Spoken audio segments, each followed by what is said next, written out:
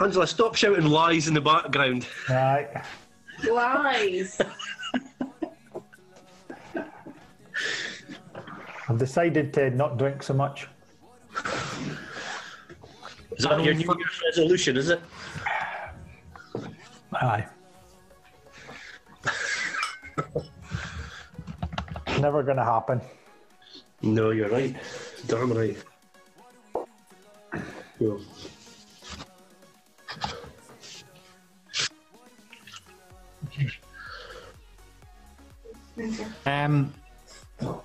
Yes. Right, hold on. Can you see that, Bruce?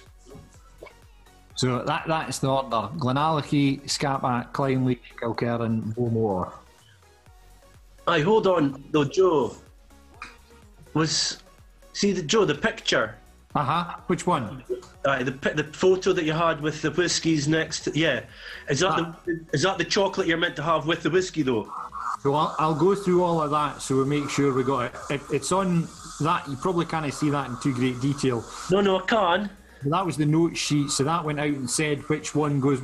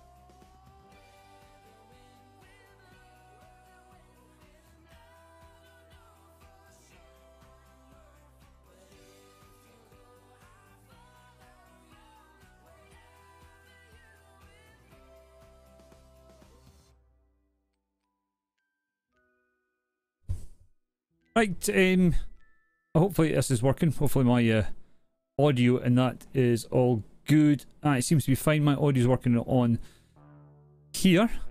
I'll turn that music down here. So welcome along. My name is... It's not working. That's not working. It's a good start. Right, what we're doing here... if I can see if this works. Yeah, there you go. Brulafu. There you go. Something's not right, but it doesn't matter. So we're here tonight and we're doing the whiskey tasting.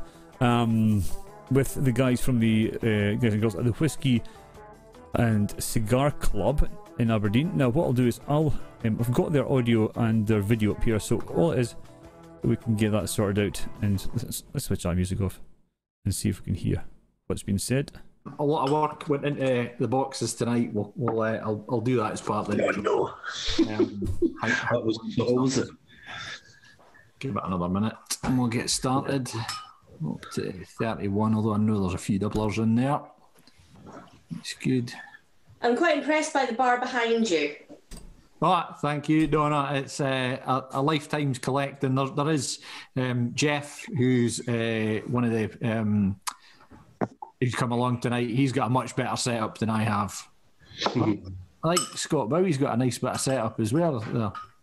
His new man room. Oh, there you go. It's a bit more whiskey, though. Any room needs a bit more whiskey. That's just taken as read. It's definitely true. Right, I'm just going to John test Glenn, that. see you there with your flat cap on, mate. How are you? Merry Christmas. You take yourself off mute, though.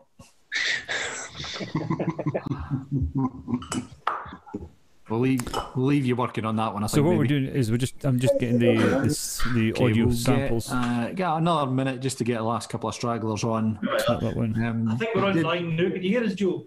Yeah, there he goes. There he goes. Yeah, that's it working. I've got the fader working Feliz now. Navidad, John. Feliz Navidad. So- So we did sell 55 tickets for tonight, or 55 tasting packs. Already did a couple of folks say they can't join us, but that's one of the reasons we put out the tasting notes in advance. Those tasting notes are the distillery or the bottler's own tasting notes for I never even saw them. so not ours, but we'll go ahead now. There's 33 folk online. We'll get started.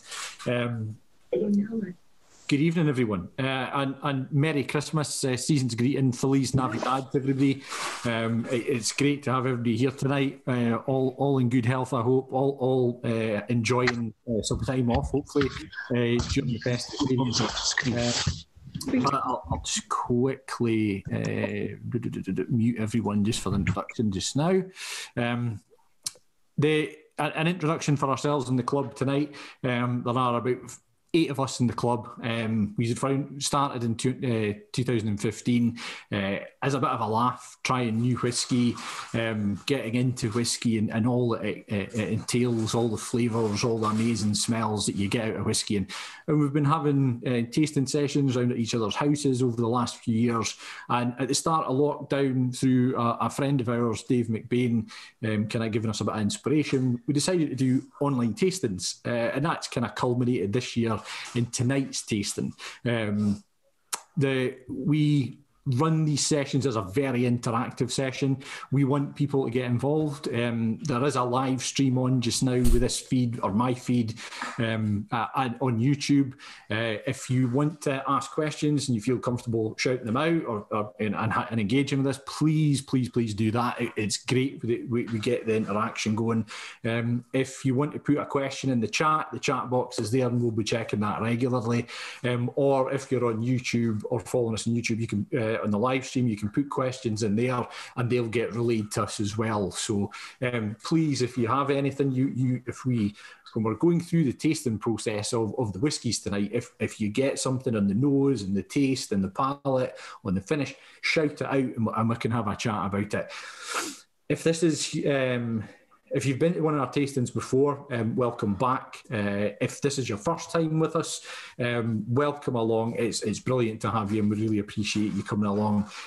Whether you're new to whiskey or whether you're an old hand at it, these sessions are fun. We're amateurs in whiskey tasting.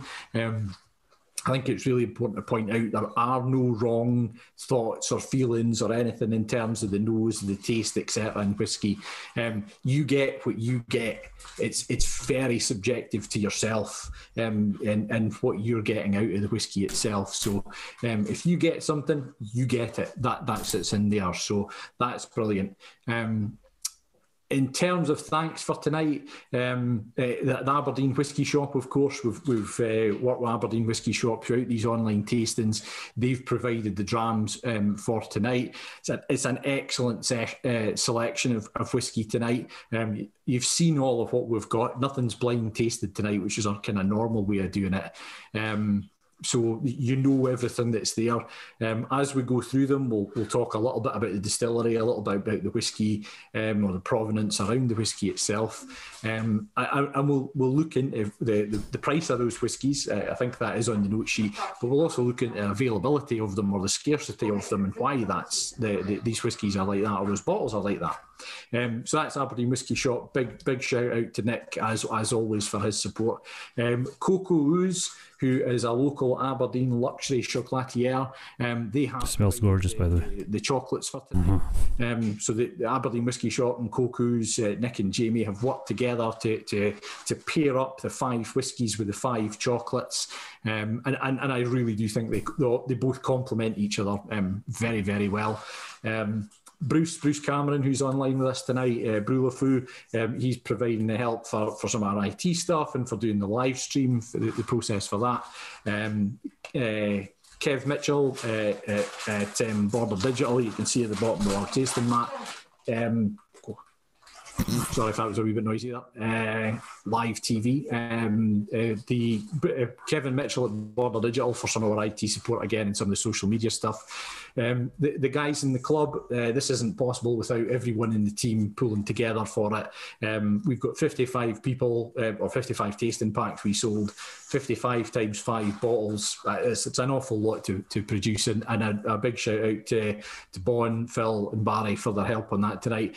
And biggest thank you tonight for kind of helping everything is to my better half, Susan.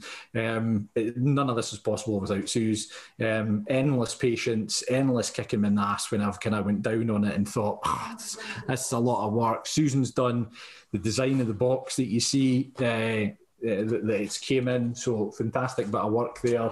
The notes on the back and everything. Susan has been a massive help and inspiration with that type of stuff. So thank you to Susan, who's sitting over there just now, and thank you guys in the club and all the help that we've got in pulling these sessions together. As I said, we've got an interactive session, 5 excellent whiskies tonight. If this was a standalone whisky night, I think we probably paid the right amount of money. The fact that we're getting chocolates with it blows my mind. It's great value for money. Really super luxury chocolates, 5 top class drams, and the theme tonight of whiskey and chocolate pairing. It's not a new theme generally within whiskey, with the whiskey world, and pairing whiskey with food. We had a session as part of the club a few years ago where that was the theme. Everyone took along a whiskey and everyone took along food that they thought paired well with it. So whiskey pairs with food very well.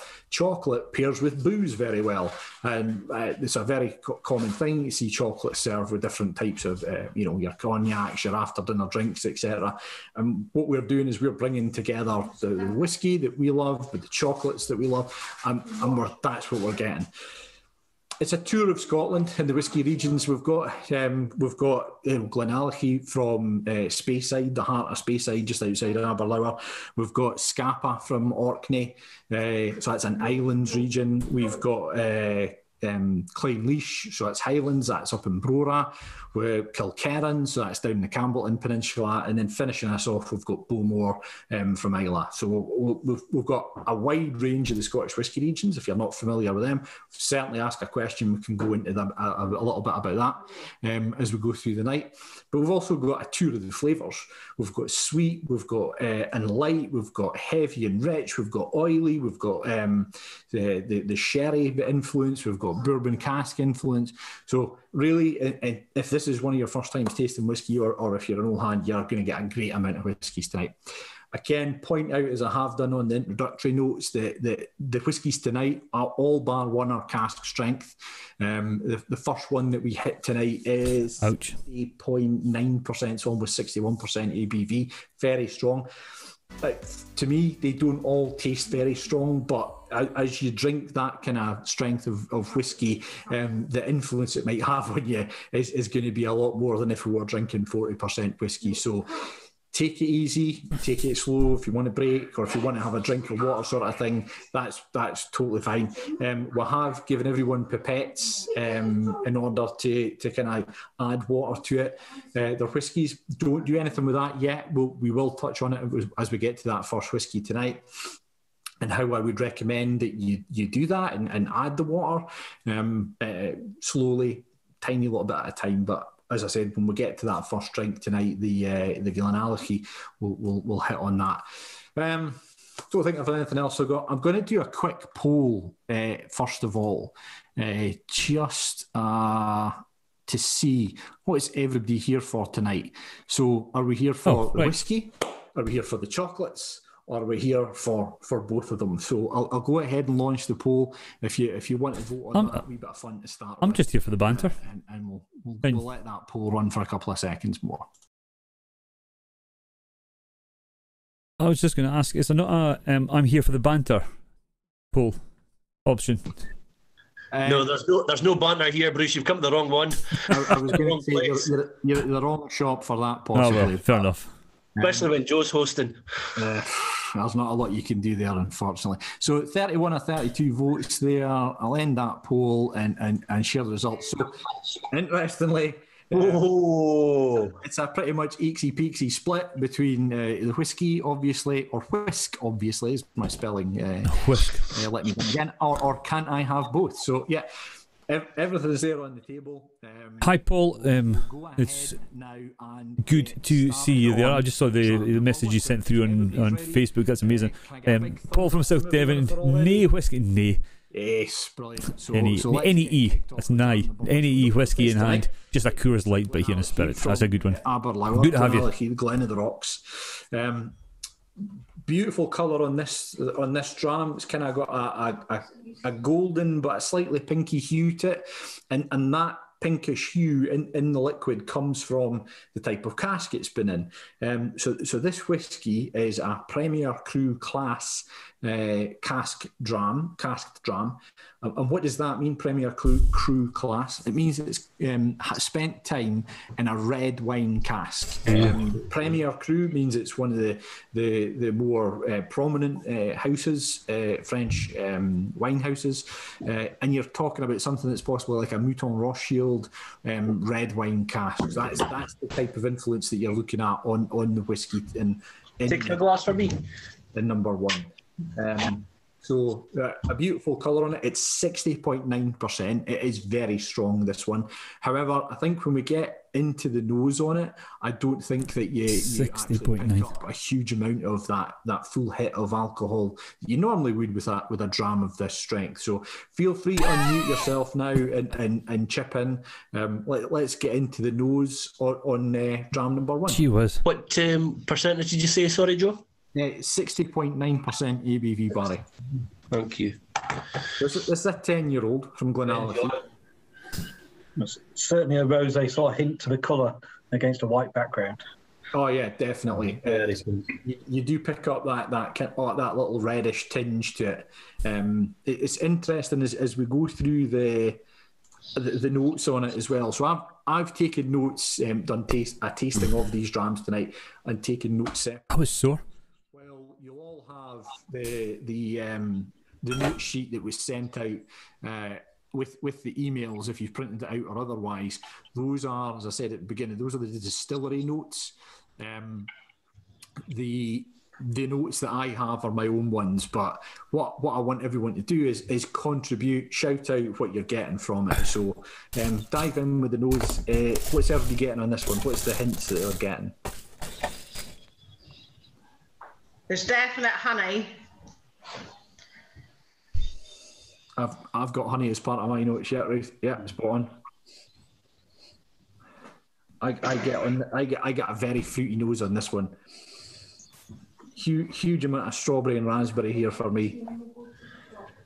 Fruits. I've no idea what this. You need to take yourselves off mute if anybody's want to. It does actually smell really nice. It's honey, raspberry, strawberry, raspberries, very floral as well. Yeah, strawberry for me as well, Joe. Right, Hi, Joe, it's Caroline. I've just joined now. Which one are we drinking? So we're on the Glenallachie just now, Caroline. So that's the first dram of the night, and it paired. This dram is paired with chocolate raspberry, milk chocolate raspberry. So in your tasting packs, if they're still in there, it's one of, I was going to say the one on the left-hand side, but I guess that depends on your perspective. But it's the one with the little red kind of sprinkling on the top of it. Right. To be honest, I haven't tasted the drams with the chocolate. I've had a little sampling of them. I haven't really got into it fully, but they are kind of very, they're matched in terms of... Any other comments on the nose on this one? I say aye, nae whiskey. Nae whiskey in your hand. I get almost that, and the reference I had was like a fruit chewit, like a pink opal fruit type of smell as well on the nose. And then a bit you can get that red wine tannins, Joe. You know, like the tannins off a red wine. You can definitely get that even through the nose without tasting it. I think it is. I get that, now, yeah. now, for me, the I get that. come in more in the actual tasting. And I think when we get to the palate side, we will get the tannins coming through a little bit more.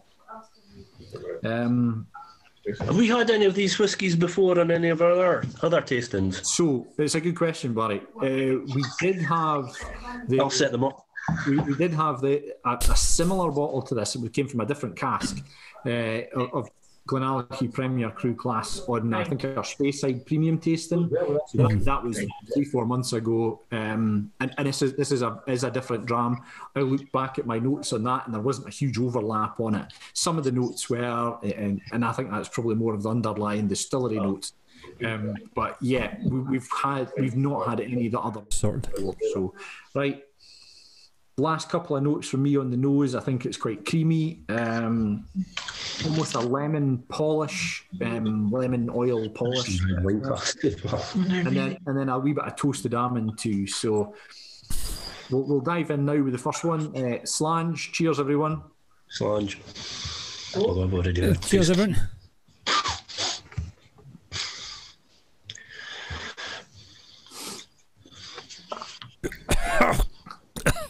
Big hit of alcohol there. You need to wrong there, I'll tell you really that for nice, start. Fresh on the tongue, I think. A really for something that's 61% alcohol or not far off 61% alcohol, I think that could taste a lot more. I think it tastes quite fresh. I think it has a really nice arrival on it there. Front of the tongue. Dive in for your second nip or your second wee sip there. Take your short sips as well. I wouldn't take anything kind of overly large with a dram this strong. If you are going to add water, could have said that to start off with, until you've had that first taste, just to make sure that you couldn't kind of come back to it on that full strength. As soon as you add water, you can't take it out again. It's it. Once it's in, it's in for good. So, notes on the taste. What's everybody getting taste-wise? I would say, Joe, a big hit of stewed apple.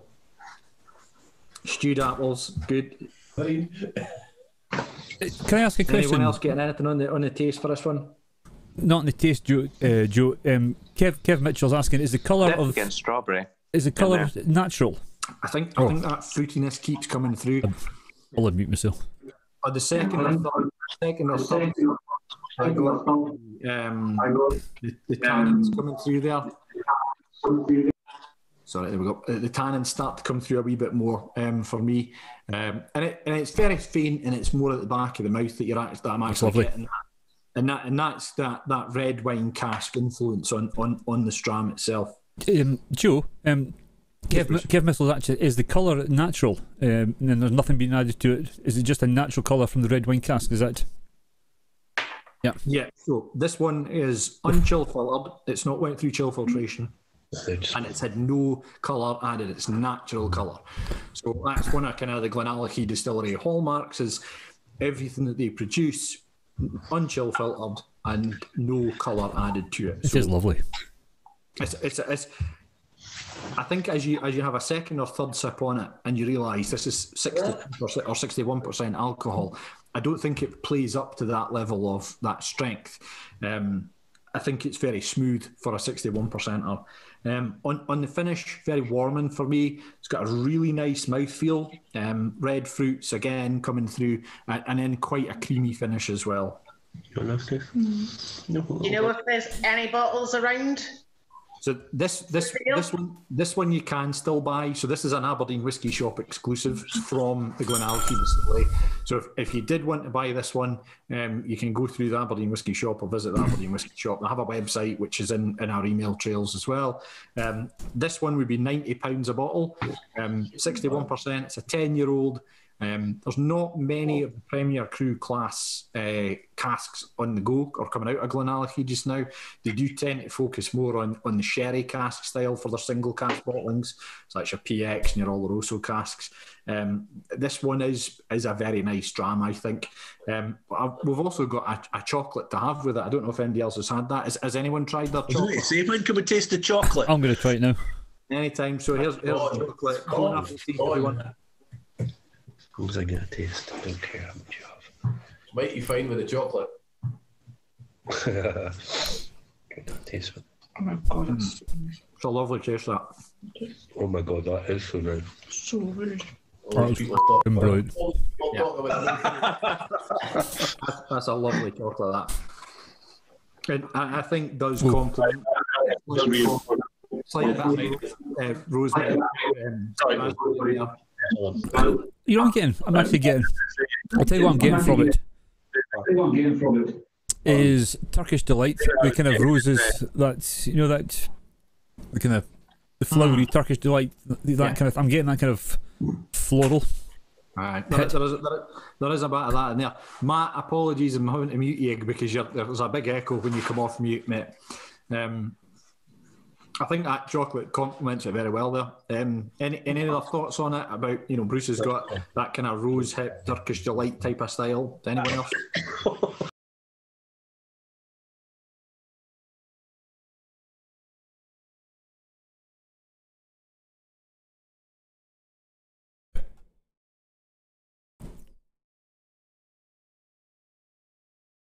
That's excellent. So on this one, if you thanks, Matt. Yeah. Dram, Matt's put on the chat there. I feel the dram hits with strawberries and cream, and the chocolate really enforces it. Yeah, I totally agree with you there, Matt.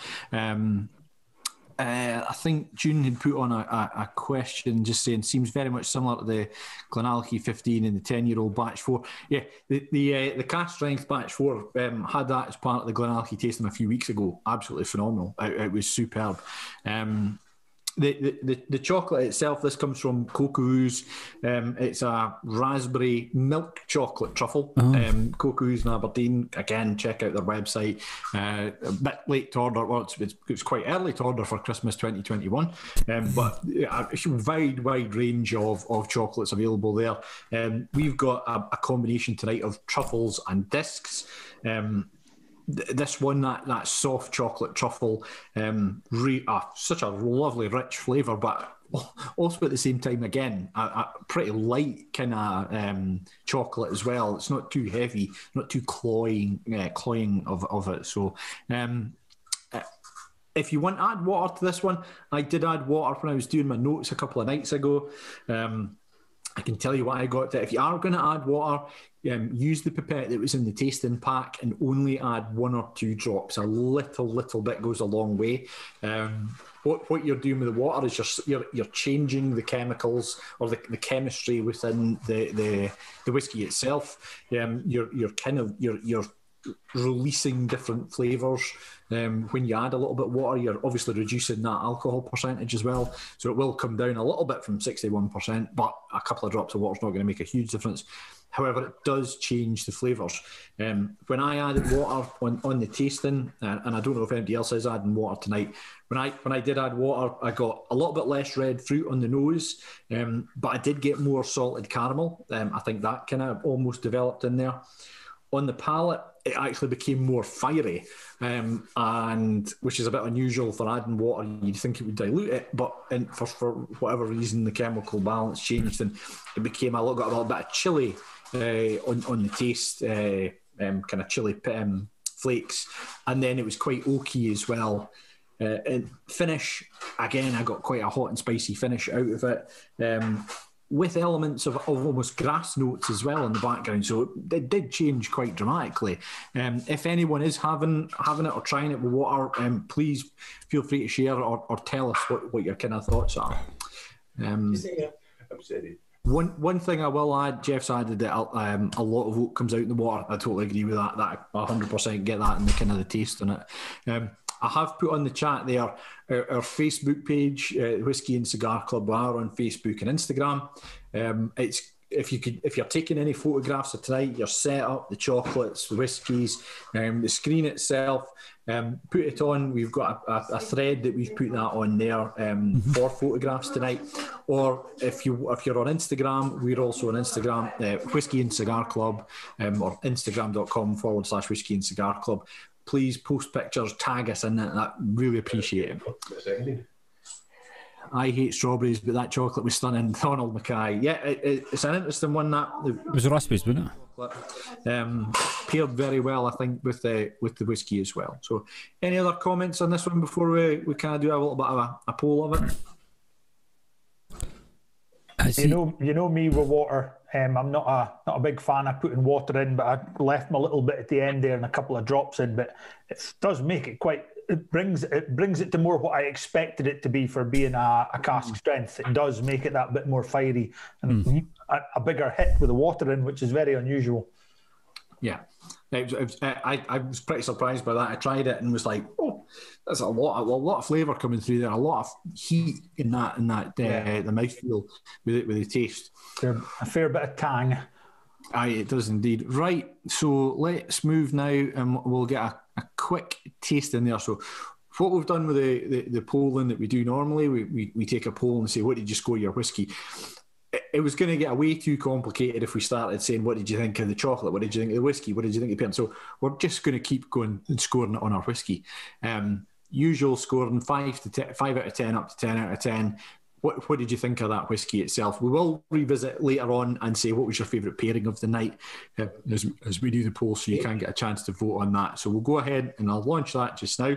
So how did you like whiskey number one? Glenallachie 10-year-old Premier Cru class, available for £90 a bottle exclusively from the Aberdeen Whisky Shop. That's pretty much the only dram that's widely available, or is available really, of the five tonight. I would give it 9 out of 10 for me. Each one we will say what is and what isn't available, and why it isn't available.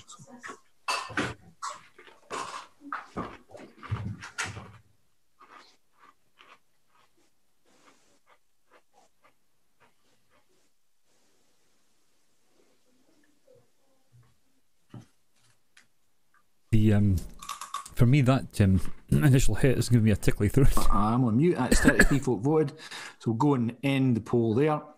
8 out of 10, the most popular score for that. Down to 6, up to 9. Fairly wide-ranging selection. I think that was an excellent starter dram. I think it gives us a good introduction as well to the pairing side of things and the match-up with the whiskey and the chocolate.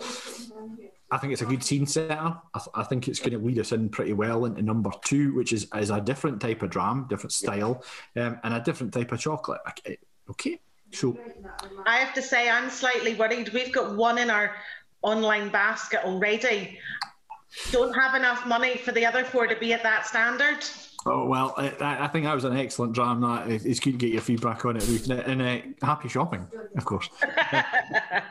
So we'll move on now to dram number 2. So this one is from the Scapa Distillery in Orkney, to the north, off the north coast of Scotland, over the Pentland Firth. Is 2 distilleries. One is Highland Park and one is Scapa.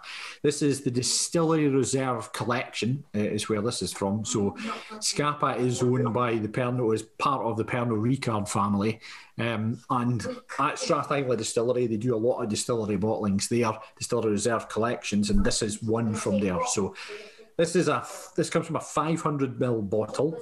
A small bottle. It's the pricing I've got for it is 150 quid for a 500ml bottle. There certainly isn't a lot of this going about. It's a single cask. It's limited in terms of its availability. I haven't been able to find it anywhere online. We've got it through the Whisky Shop and Strathisla Distillery or Pernod Ricard for it. It's from a first fill bourbon cask, so when you hear that, you should start thinking about what kind of flavour profile a bourbon cask will impart on a spirit in terms of the normal kind of standard notes. So you would think of your almost your vanillas, your floweriness, etc. And it's paired tonight with a salted caramel disc. So some of the flavour notes that we'll get will match off between the bourbon cask sweetness and the saltiness there. Now, we have 5 tastes that we can get. The sweet, the salty, the sour, bitter, and umami, the savoury side of things. So when you match them up against each other, they should pair off quite well. And I think they do in this instance as well. 54.1% alcohol on, or alcohol by volume on this dram. So again, cask strength. Take it easy. Don't go mad with it. It does have probably a slightly stronger smell than the previous dram, the Glenallachie, which was 61%. So there is a bit of a difference there. First fill bourbon cask. So we'll get on with the nose and just... you can smell the bourbon. You can smell the bourbon.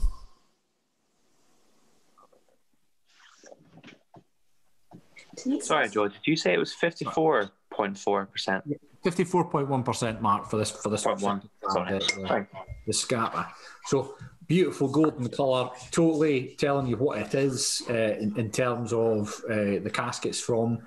Now, I'll be honest with you, I don't have the details of whether this one's been chill filtered or whether it's colour added. I don't think there's colour added to that. The reason you add colour added is for a consistency and a wider range of bottlings or a larger bottling run. This is a single cask this comes from. It's only one cask that's produced it. There's no benefit to add colouring to this, especially as it's got a beautiful golden colour to it already. If you add anything to it, it's a caramel colour, E150. That'll only detract from that colour itself. 54.1%, so strong. It will be strong on the nose. It's not. It's smooth on the nose. I didn't think it was quite as strong as what I was expecting. It's not as... I think that one's got a milder... Yeah. On the nose, it doesn't smell. It doesn't nose is 54%. A lot lighter, a lot smoother, sort of. So I just get loads and loads of floral notes from it, but it's not like rose. It's more like daisy or tulip or something. It's that kind of really light, fresh floral. Fresh floral. I'm glad this wasn't the 5th dram. Fresh floral, definitely. I've got that as part of the taste almost, and this one is more of those floral notes. And I think if you've printed out our tasting mat, in the middle of it is our kind of the club zone flavour wheel. So you will be able to say like, oh, I'm getting floral. Is it dried floral, leafy, natural, artificial, etc. And that's there to help with helps us, and it hopefully helps you in terms of being able to identify what you're smelling or what you're tasting in the whiskey that you may not otherwise have been able to. And that's probably the biggest thing that we've all got from our experience in going to whiskey tastings or hosting whiskey tastings is that ability to, for what we get out of the whiskey, verbalise and kind of put the kind of descriptors around what we're tasting. Anyone else get anything on the nose for this one? I think we've had kind of light, fresh floral there. It's like a white wine. I can smell like crayons. Crayons? Weirdly. That's what you're getting, Mark. That's what you're getting. Crayons in there too. That's good. I don't know whether it's because I read it or not. It's definitely got the green apples and the almonds. Yeah. I'm not going to look at the bit of paper before I sniff the next time, though. It's too easy to look at that and think, yeah, I'm getting that. In a couple of instances tonight, I would pretty much at the back end drams, the Kilkerran, especially the Kilkerran, I had the Bowmore. I'm like, it's difficult to go away from what the tasting notes on that sheet is because it's pretty much nailed on what you're getting from it. But in this case, I'm getting orchard fruit, a peach type of smell, also apples. One of my favourite flavour identifiers in whiskey is green apples. For some reason, I just love that smell, and I get a little bit of that in here as well. But not as much as some of the other drams we've had on the tastings. I think the Mortlich or the Bildorne, but it's definitely there as well. I think there's a bit of maltiness too in the flavour. I said green apples, but somebody disagreed with me. I'm not going to go against Angela, so. You woos. Yeah. But as well as that, vanilla that comes through from the cask itself that it's been in, that first fill bourbon cask. So coconut for me. First fill is the first time that cask has been used to store whiskey. You will get second fill and in some cases third fill. So that cask, if it's a second fill, has already had a liquid in it. That liquid's been discharged and they've filled it or charged it with another liquid. So that's why that terminology of first fill, second fill, third fill. Each time you do that, you're changing the liquid you put in. You could put in the exact same liquid, but you get something different out of it because the wood has given something up to that liquid in the first instance that isn't there anymore. You can breathe somewhat new life into a cask by toasting it and charring it. But as you go through that second fill, third fill, the influence it will have on the liquid will probably diminish over time. So vanilla sweetness as well. Let's jump in there. Slange. Cheers, everyone. Slange.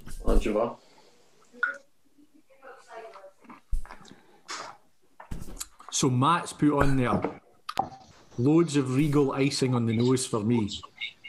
My first tasting note on the taste side of things on this one was ice and sugar.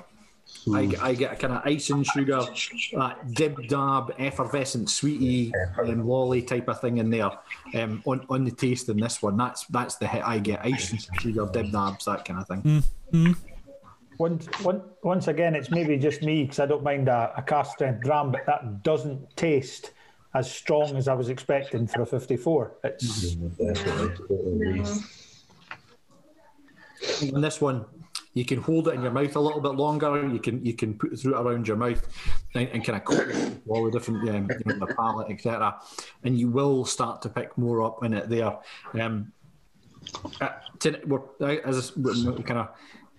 As it's whiskey and chocolate pairing, we have that milk chocolate and salted caramel disc that we can try it with. So let's go ahead and jump in and see how that complements the whiskey.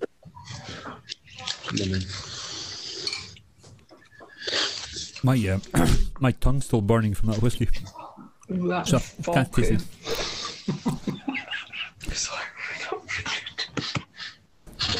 Only in the bottom. Again, I'm not getting anything for that chocolate. Really nice chocolate there, the malted chocolate. Salty note coming through on it, absolutely. Going to go back in with the whiskey and see how it tastes together. I think that'll work because the vanilla. It's really salty. I think I get more tropical fruits coming through now. That pineapple, I think that might be one of the notes on the nose there as well, and the kind of official tasting notes. So, what's there we make of the chocolate and the pairing and the match up with the whiskey? It's not exactly a bounty, to be fair. Getting a lot of coconut notes coming through that now, a lot more.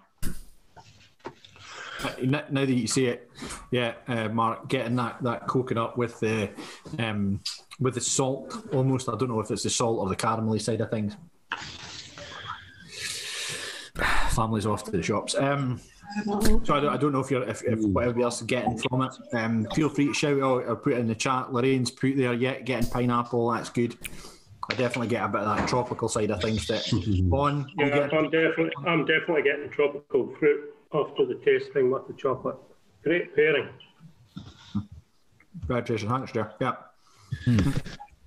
You go to the official notes on it in the chart that everybody got sent out. Very warm. It does say that you get the tropical pineapple in there, and I think for me it's more in the taste than in the nose. And I think that salted caramel does pull it through a bit as well.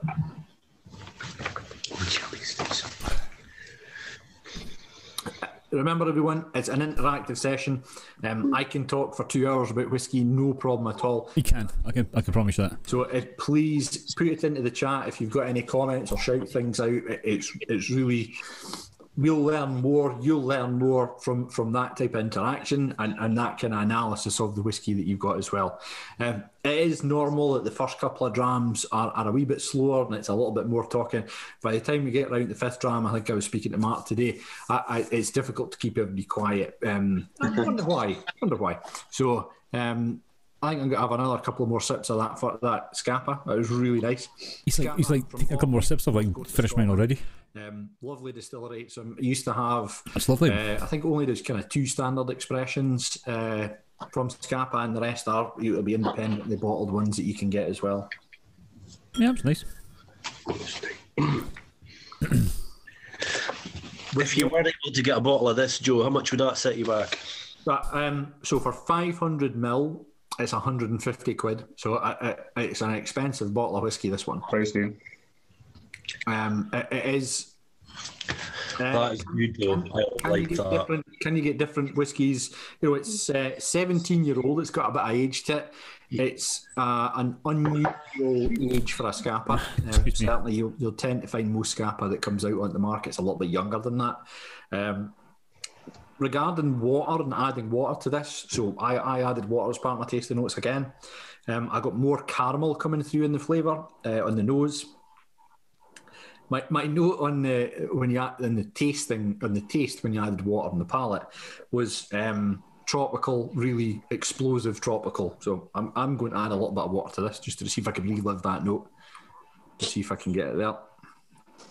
Just a couple of drops. Don't add too much. You can always kind of add a little bit more. You can never take out. Just give it a wee swirl around. A wee bit of time to come together. The finish, I think, changed. I thought it was quite a nice finish as the Scapa was on its own. I think you got quite a decent length of finish there. Again, more apple, sharp apple this time. On the finish, adding water, I felt it was short, but it was quite a coating as well. So Lorraine's got the Scapa 16 was a stunning dram, gutted when they discontinued it. I completely agree with that. We were lucky enough to get that 4 years ago, I think it was, probably a tasting at Cask. Ali Mathers did, and all loved the Scapa the 16. Absolutely, it's disappointing they've now replaced it to the 14. I think they've replaced it with. And Ross, one called the Siren as well. They've got a non-age statement one, do they? Yeah, they have the non-age statement. Ross has commented there. Hint of cola cubes, very smooth, great combo with the chocolate, lovely dram, very fresh. Completely agree with that. Yeah, it's a really nice tasting whiskey. This one.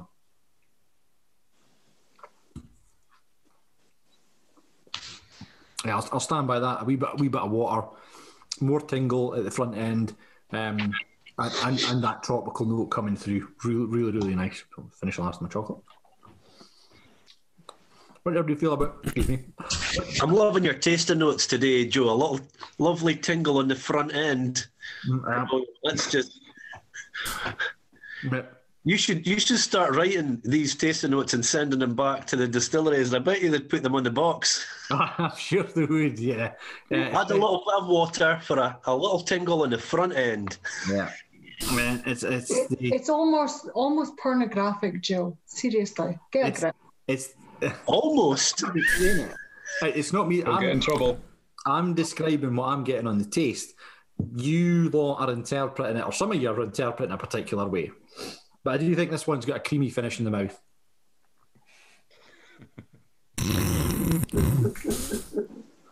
Okay. Right. Well, you did say it was a bit salty. Right, we'll go ahead and get the poll up for that one. See, I preferred the first one over the over this one. The first one, it was a bit stronger. Finbar Saunders and his double entendres by the looks of it. Okay, so the second whiskey. How did everybody score the second whiskey? 5, 6, 7, 8, 9, 10. I'm going to give it a 7. In the scoring system there, really nice. I thoroughly enjoyed this Scapa. I'm going to give it a 7. No old Pulteney. No, it's no old Pulteney. That just now felt not surprising. Not surprising. Donald, we're disappointed, Donald, that you missed earlier in this month's tasting, where we did actually have an old Pulteney on the menu. I know, and you picked the worst one of the lot. I don't mind a 12. 12's an excellent dram, and it was under 30 quid, so it ticked the box from our perspective. Okay, so that's 30 or 33's voted so far. We'll go ahead, 31 or 33, we'll go and end it there. Just get a little bit filthy in here just now. Old Pulteney was under 25, wasn't it? I think so. It was actually in Asda for £20 at the time, which is a cracking dram for that price, really. Yeah. Just looking back at what my notes were for it. Old Pulteney, I think it did 32, so yeah, you're definitely getting it cheaper. There's the poll results for that one. 8 out of 10 most common score or most popular score. I give it 7. So 5s and a couple of 9s on there. So yeah, it's good. Solid 8 out of 10 dram. Yeah, good. Good stuff. So perfect. That was dram number 2. So dram number 1, the Glenallachie from Speyside. Finished or Speyside's a lovely part of the town. Part of Scotland. Classy. That's actually where my dog come from. Dram number 2, Scapa from Orkney. So that's your Islands dram from a first fill bourbon cask. Now moving on to dram number 3. So this is an interesting dram. Really, as I think all that. Of course, this one is paired with the dark chocolate orange cup truffle, or the dark chocolate truffle. So really looking forward to this one. I like chocolate orange. This is from the North Star Independent Bottlers. It's called a Lynch Ale. Now, if you do anagrams, Lynch Ale is an anagram of Clynelish. So that's the distillery where this one comes from. It's a Clynelish. Now, Clynelish is a distillery in the Highland region. It's in Brora. A very popular distillery in terms of collectability. This bottle came out a few weeks ago, priced at £125 a bottle. It's a 20-year-old from Clynelish, or Lynch Ale as they call it. I don't think this is available anymore. I could be wrong. If someone wants to go ahead and check the Aberdeen Whisky Shop or Whisky Exchange or anything, you may find. I'll do it just now. But this one did shift very fast when I was speaking to Nick. Clynelish are very popular, very collectible. They've a pretty well understood flavour profile or feel to them, and we'll come on to that as we get into the kind of the back end of the taste and the finish on this one. There's a particular characteristic that Clynelish has that you can identify it. If anyone who was on our tasting where we did the Sirius, also from North Star, so that was, Phil, what was the age of the Sirius, or Ricky? Was it 31? 31-year-old Sirius. Now that was a teaspooned Clynelish. I don't think actually it was a teaspoon. It was a blended Clynelish there, where they'd taken a very old bottle of Clynelish, a very old cask of Clynelish, blended it with another single malt, and produced the Sirius 31-year-old, which was absolutely phenomenal. It was £125, Ricky, Phil, when it came out. Very difficult to get a hold of now. Limited run, but another top dram, and it was a Clynelish. So this one is really interesting, though. It's a sherry cask. It's been matured in a sherry cask, but it's been finished in a brandy cask, a French brandy cask. So that totally has changed the flavour profile on it. And my kind of first thought on this one was very interesting nose to it. It's quite... What's the ABV? The ABV on this one is 53.3%. So again, cask strength, 53.3, though not too high that it's going to frighten you. I'm supposed to get up early in the morning. A few people have said in the previous one, the Scapa, which was 54.1, so just a little bit strong. You don't particularly get the full hit of the alcohol on this one, I don't think. So I've been through the usual suspects, House of Malt, Malt Masters, all that, and they're all sold out of stock so far. There you go. So Leighton's got this. It's a rubber. So Tony will just jump to that one. Tony's said it's available for £127.50 on the Time Drum whiskey website. So a very good whiskey website. If you're looking to buy whiskey, it's a whiskey shop, of course. So this one, yeah, very interesting nose. I would almost agree with what Leighton said there. Leighton and Yvette have said, which is it's a little bit, it's funky. It's got a funk to it. It's an unusual nose, but I think this is, for me, one of the great joys of whiskey is that you've got an interesting taste or an interesting nose on this one. And if you give it, you get that first, second, third nose, and as you start to nose it a little bit more, you almost move past your first impression of it, and you start to build up a bigger picture of what that whiskey smells like, what it might taste like. And this one, I said, my first note was interesting. Then it was funky, because I think it's got a bit of that kind of traditional sherry funk to it. Ricky's got covfefe and golden syrup. Thank you, Donald. Covfefe. I think it's got a slight dunnagey smell to it too, and that's the sherry cask influence in the dram itself. And then I think you start getting a bit of the brandy cask influence too. I think a wee like perfume or even like an aftershave or something. A perfume and aftershave. I guess you could get that kind of that oud aspect to it as well. Yeah, no, that's a good shout, John. I like that. I like that thought on it. Yeah, it's that. That's what it's like. It's not the same aftershave you got for the boys in Algeria, that's for sure. No, it certainly is not. You can tell that one everybody afterwards what you called it. Yeah. No. Donald has said that it smells like Brute aftershave. The green bottle, the green plastic bottle. My old man had one of them. Bottom and the thin at the top, classic, absolute classic.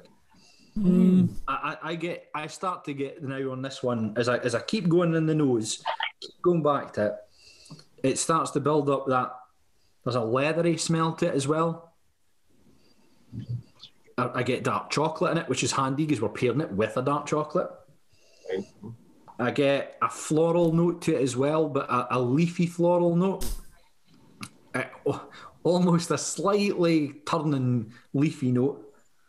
And then the kind of specific tasting note I get with this is if you could imagine like a big fat golden sultana, California golden sultanas, just the one, and a bit of honey. Now a few of the boys have had that when we did a tasting a few years ago at Glenfiddich Distillery. We had golden sultanas with honey, and it was mind blowing. Couldn't.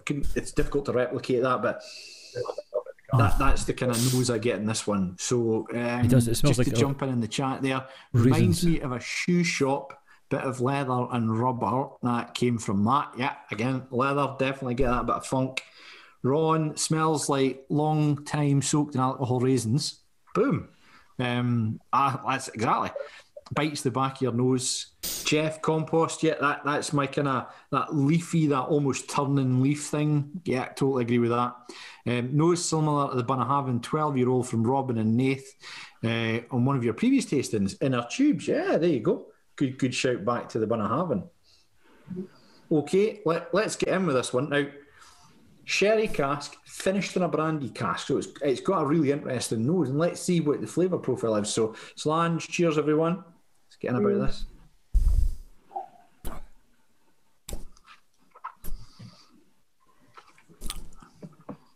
I don't know what to say about that. Oh, I think that's lovely. Ooh. It's like, so have that first sip. Go back in for a sip. Let that kind of first sip. It was like nothing happened, and then all of a sudden it kind of punched you right at the back of the throat. And then go back in for a second one.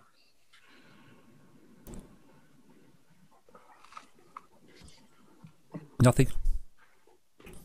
And there you go. Derek's poop smells like a shipyard full of welding.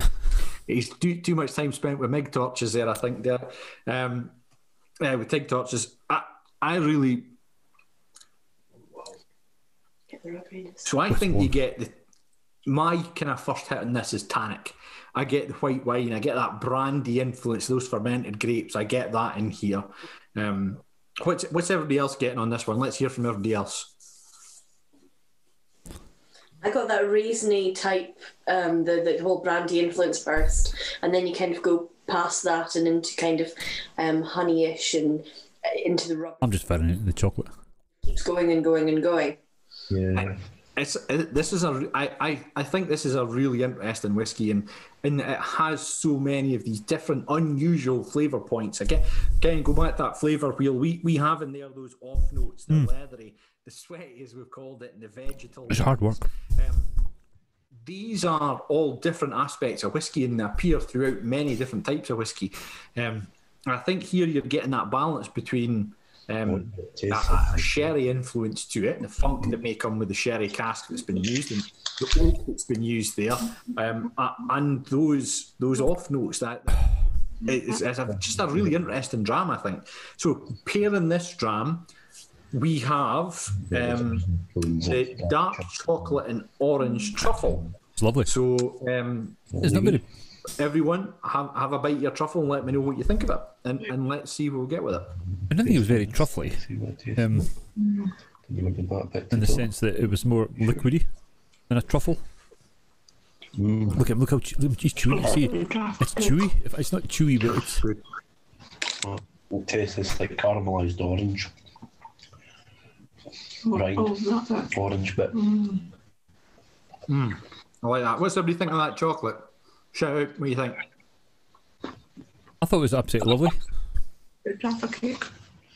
It was quite chewy, but not chewy. It was liquidy, but not truffly. If what I expect a truffle to be, if you know what I mean.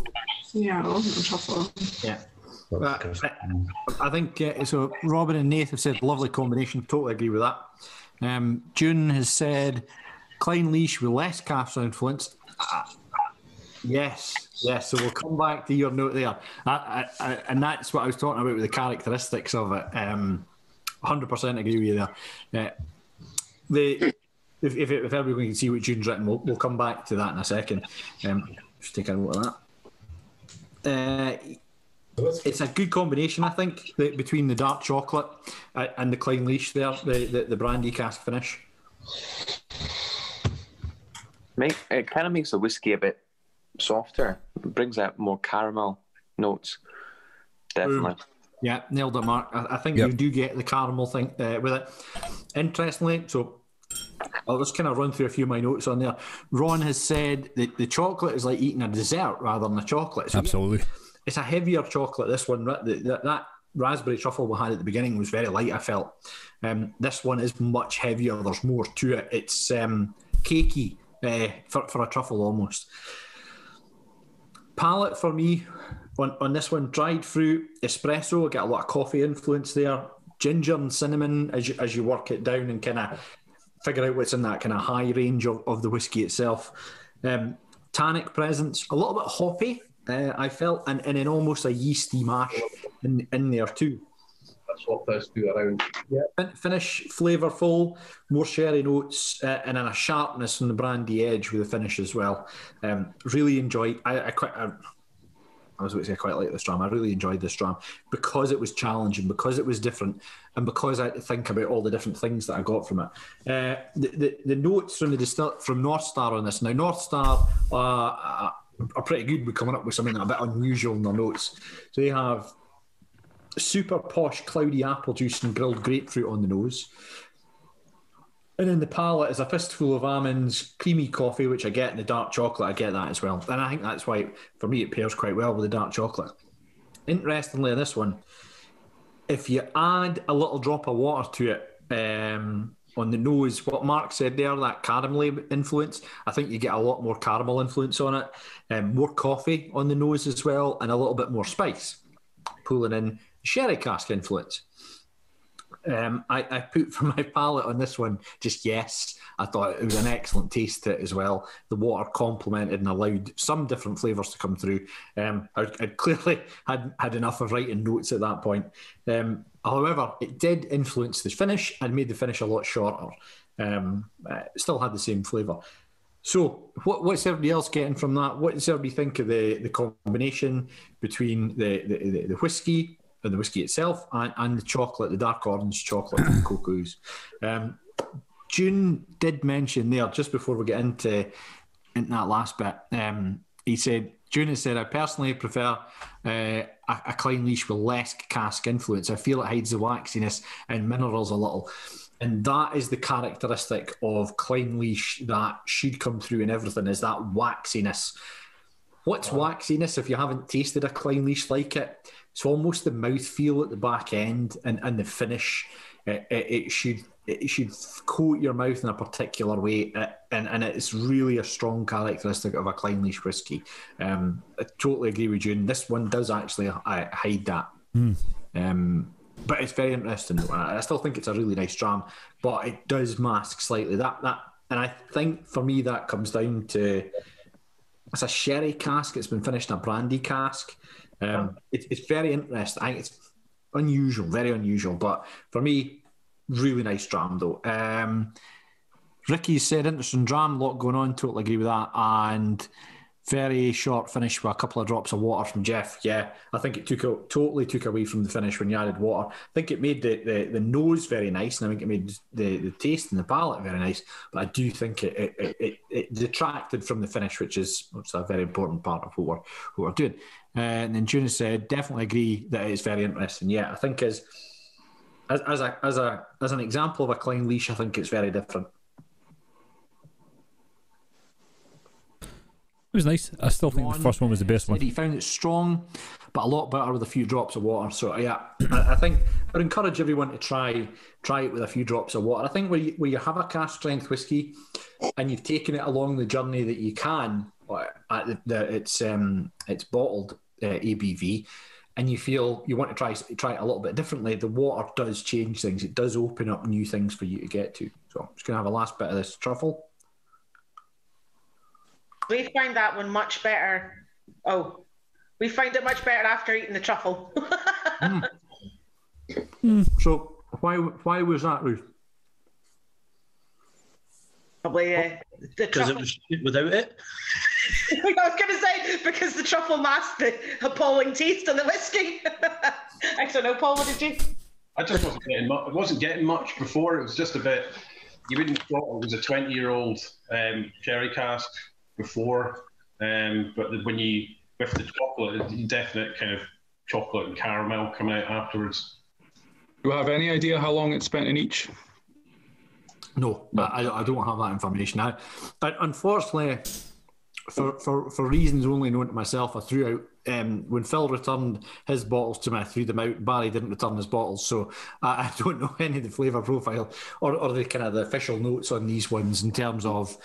Again, couldn't tell you whether that's cask unchill filtered or has any caramel added to it. My thought is it hasn't had caramel added to it, and North Star tend to be an integrity bottler, if you'll pardon the Ralphie parlance, and not add a lot of colouring or use chill filtration in their whiskey making process. So I think that one's probably unchill filtered, no colour added. I don't have the details, Ricky, in terms of how long it spent initially in that sherry cask, and then what type of sherry cask it spent time in, and then what it spent. It's how long it spent in the French brandy cask.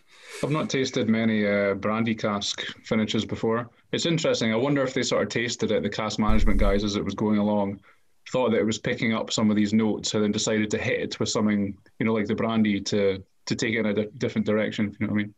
Yeah, no, I think I made that comment on previous tastings. I think where you have a cask finish, for me, a cask finish means that the dram itself, the original dram coming out, or the original liquid coming out of the first cask it's been in, hasn't really developed the way they want it to. Or it's developed in a different way and they want to change that flavour profile that's in it. So they'll take it and they'll fire it into a sherry cask, many different types of sherry cask, or a brandy cask, a red wine cask, and try and influence that flavour to where they think there's a sales point in the market. Now, as much as we think that whiskey makers are saying, right, this is a great example of whiskey, and the liquid that comes out of our distillery, they're actually doing it to get sales, of course. So they'll put out what they think is going to kind of turn the market. And in the case of North Star in this one, it's a Clean Leash, which targets a particular collector market, and a market of people who are interested in Clean Leashes. And as June has said, that the waxiness, that kind of that flavour characteristics that they traditionally get with a Clean Leash, isn't there in this one, so it's a little bit unusual. I would say that most bottles of this won't get opened. It'll sit in a cupboard, it'll sit in a box, in a collection, accruing value over time. That one, I think, I'll probably have it finished within 2 weeks. Or £127.50 from Time Drum. No, wouldn't I, actually? Go for it. For me, really interesting whiskey. I think you have to try all sorts of whiskey, as we're doing tonight. But when you're trying to build your kind of background, your experience of whiskey tasting, I think when you try something like this, which has those, I would say, challenging nose and a challenging taste profile, that lets you appreciate those ones where it's more straightforward. Like if you went back to your Scapa just now, which is a first fill bourbon cask, you're really going to get the bourbon influence there. You're going to get the vanilla much easier. Now that you've had something that's quite a challenging dram, has got those unusual flavour profiles, those different kind of tasting notes to it itself. So, okay, Klein Leash or Lynch Ale, as North Star have called it, from the Highlands, the whisky region in Scotland. 20-year-old, 53, bottled at 53.3%, £125, £127.50, I think as it was there. A bottle, sherry cask, finished in a French brandy cask, and paired tonight with a dark chocolate orange truffle. Brilliant. Let's get the polling up for this one. I'm going to vote this. A few of the websites, and actually there is actually very little tasting notes and information through all of them on any of the sites on length of time in the casks or length of time in the finish. I'm going to give that one quite a varied poll on this one. Just as we go through that poll, 5.6 out of 10. Matt Donald said water made it worse for me. That's no problem. I think that's why we try it with different things so we know what we do like. Matt has said found that the pre-chocolate, it was reminiscent of Irish coffee but not so sweet. The dark chocolate mashed the bitter and released more sweetness. Definitely creamy throughout though. Yeah, and I think that's whether you're having it with chocolate or whether you're having it with cheese, the food that you have it with will influence how you taste it. So there you go. I got it right. 6 out of 10. To start with the food that you're going to have it and adding a little bit of water so you get that wide range of things. There's the poll results for this one. The third whiskey, we've had the Glenallachie, the Scapa, and that was the Klein Leash. 6 out of 10 for that one. Probably not surprised by that. I think it is a challenging whiskey. I did say it was very interesting. And challenging, yeah, funky, a little bit different. 6 out of 10, some 7s, some 8s, and a couple of 9s, 4 9s at the back end there. So, for me personally, I think I'd probably have scored that between a 7 and an 8. Really nice. Ricky has said, not sure if I've tasted any whiskies that have sherry base and then finished in something else, usually bourbon and another. Yeah, I think that's fair shout. You will find that in order to allow a finish to add something to it, it'll have to have come from a lighter drink, or a lighter liquid, or a lighter cask into something heavier to allow that shorter maturation time to influence it. So I think that's a good shout by Ricky. So that's our first 3 drams of the night gone. We've got 2 more to go. We've got the Kilkerran and the Bowmore. We'll take a short 5-minute break from just now. So we'll come back at 9:15. So that's a 6-minute break. I'll mute everyone just now. Unmute yourself if you want to chat and discuss the whiskies and stuff. But we'll see you back here at 15 minutes past 9. Quarter past, we've 5 minutes, right? Here we go. So 5 minutes. I've stopped my video on there, and I'll just keep on going in here. Yes, so that's 3 whiskies down. The first one was alright actually. I preferred that one, which was the 90 quid one. Glenallachie Premier Cruise Class whiskey. So other than that, it's been a fairly decent night. The chocolates, give or take. I'd rather have a sausage roll, to be honest, than a bit of a vol au vent, like a what do you call it? Like a chicken vol au vent, or sausage roll, or something like a bit of cheese and crackers, rather than that actually having like chocolates. Chocolates, it's not really my thing, but if you're giving them, they're actually alright. Let's see what's happening here. Is everything in the chat pages? Have a look on just lines. Jeff Mitchell joined in a couple of questions. He he's saying that he got Scappa for Christmas, but Kev's now watching Wonder Woman 84, so he's obviously watching something better than us. My throat sounded a bit, and that's just purely from the first whiskey. I just felt that burn coming back. Let's see, what else is there?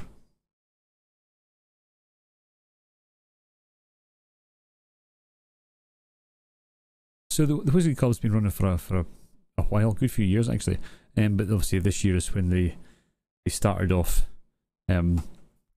pushing out through doing Zoom meetings, and it's a good experience. This is the first one I've been to where they've paired it with chocolate. Most of them have just been whiskies, and there's most of the time they've got themes. The last theme was whiskies under £35, which was quite nice. So very, very affordable whiskies. But what also it does is gives you the chance to try whiskies that you've never tried, or would never be able to afford to try. Like, for example, with the whiskies here, I probably wouldn't buy a £90 whiskey, but you're getting the chance to try it, and then you're thinking, maybe I could just splash out and get myself a bottle. But that's them. We had a couple of people in. We had Paul from South Devon watching in, drinking a Coors Light. But listen, that's exactly the point. He's just joining in is the important thing. Who else have we got here? Kev, Mitchell, and Paul. So there you go. We've got two more whiskies left. One's a 16-year-old, and the last one is a 23-year-old Bowmore. So that one, I'm going to show the cut. In fact, look at the colour of that one. It's the last one. Really dark, so it probably, I don't know, sherry cask maybe. But we'll find out. We'll find out in a bit. Oh, he's back. All right. What's everybody thinking of the drams tonight then? And the chocolates? Good, Ben? Good. Where are the chocolates? Is there a link for where you can buy the chocolates? Yes, Ruth, it's in the emails that's come out. Cocoa Ooze is the name of the company that we've sourced the chocolates from. So it's a local company in Aberdeen. They used to have a shop in town. They've kind of moved out of that and moved into a kind of an industrial area just outside or just in part of Aberdeen, and that's where the chocolates are from. Cocoa Ooze. We have put it in the various emails and stuff. There is in the kind of like tasting packs as well. There'll be some notes on the chocolates and where they're from as well. They're completely sold out after Christmas, Ruth. We've already checked. Well, Ron, when they come back in stock, just order double. We'll sort it out after. Yeah, there's not already checked. It's a strange one. I'd heard that there was really bad reviews about Cocoa Ooze, but tonight it's been really, really good. I'm quite enjoyed it. That's good to hear. No, the ones here are lovely. I think they've paired it up. They do like any like any chocolate shop. They do some unusual flavours. Like that Clynelish challenging flavours, where they are kind of pushing the boundaries a wee bit. I think what we've got tonight is a fairly solid range of chocolates. Nothing too crazy. There's no kind of like pistachio and black pepper or anything like that. It's fairly solid chocolates, hard to go wrong, and I think they match up well with the whiskies and that. So I think it wouldn't surprise me if there is, folks saying that they're a wee bit unusual, or some of the whiskey, some of the chocolates they've had haven't been great. I think that happens to every place, but we certainly, in my experience, I've enjoyed everything I've got from Cocoa Ooze, and they do good tasting sets, or kind of like build your own lolly sets and that for children, which are really popular as well. The thing is, if you want some good I think the salted caramel combination with the island whiskey is a great combination, Joe. I mean, it really is complimentary. No, I think that's a good shout. And it's unfortunate, Jeff, that with the Bowmore we couldn't get a smoked cheese chocolate. Yeah, I know. I've got up there. So one of the I'm assuming Me the and one of the Bowmore's other guys in the club did a secret a right Santa. smoky We one. told each other what whiskey we wanted for Christmas. So I got him, so I think somebody mentioned there, the cask strength batch 4 from Glenallachie, and I got the Ardbeg Corey Vrecken, and it's just phenomenal, Jeff. Oh, so good. Brilliant. Love Nice it. one. Absolutely. I got a Bowmore Darkness, not Darkest, but Darkness. I don't know if you've tried that before. That's a fantastic dram as well. Wow, I'll have to have a look at that one. All right, Did so anyone ever manage to get hold of the Ardbeg 17? I know Joe Shepherd, who's one of the boys in the club. He's not on the chat tonight, unfortunately. He's feeling a bit under the weather, but he, I think, probably got that. He's on he does the committee staff and all the releases there. I think he got the 17 as well. That's the new one, isn't it? No, it hasn't been available for about 10 years. Oh. It was an absolute favourite. Okay. And then it was there was a mistake and it was withdrawn. I know there was there wasn't any more of it, shall we say. I know there was one that was released recently that was very popular, as all Ardbeg releases are. So, okay, so I think that's everybody back now, or most people back. We'll move on to dram number 4 for the night. So, dram number 4 is from the Kilkerran Distillery in Campbellton, on the Campbellton Peninsula. And it's not that far from here. Bourbon cask matured, and is only 46%. So this is the lightest one of the night in terms of the ABV. It's only 46%. It's paired chocolate-wise with milk chocolate honeycomb disc. So you should have a disc left, and then the dark chocolate hazelnut. So this one goes with the chocolate honeycomb disc. Gee whiz. Kilkerran. Is it a new distillery? No, it's not a new distillery, but it's one that started releasing whiskey very recently. It started back up at Springbank Distillery in Campbellton, using the Glengyle facilities that's right next door and adjacent to that. They've released some spectacular whiskey, I would say, over the last few years. Absolutely one of my favourite distilleries. The 16-year-old that we've got tonight, when it was originally released, was £46 a bottle. The last time I saw it available, it was £100 a bottle, and that was in Europe in a Belgian whiskey shop that I follow on Instagram, as you do.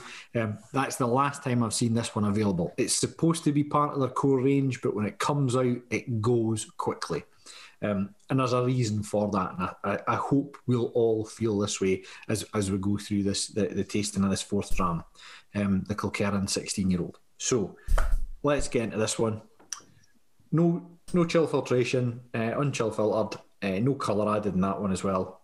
Beautiful golden colour. The colour, I look at this colour there. 46%.